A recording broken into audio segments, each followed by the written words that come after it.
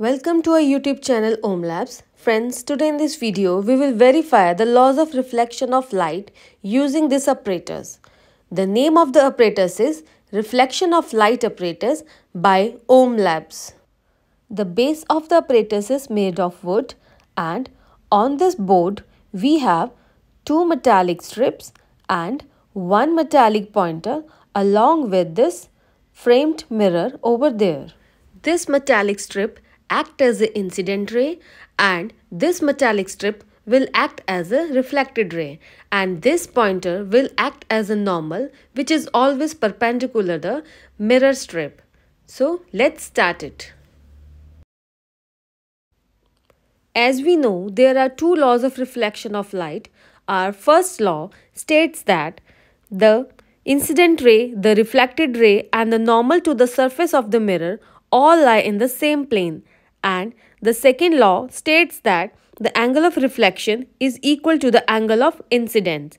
Let's verify these two laws by using this apparatus. By using this apparatus, we will verify our first law. This is incident ray, this is normal, and this is our reflected ray. All of them are lying in the same side.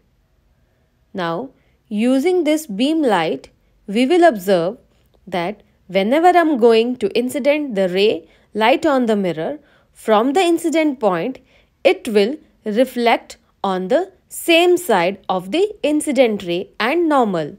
Hence, we have proved that incident ray, normal and reflected ray all are lying in the same plane. Now, to prove our second law of reflection, we will shift this 30-degree angle to 40-degree. Now, I am going to incident the light from this hole to the mirror. We will observe in the mirror that from the point of incident, we will observe there is a reflected ray at an angle 40-degree. Now, we can say that the angle of incidence is equal to the angle of reflection. Hence, we have proved our second law of reflection.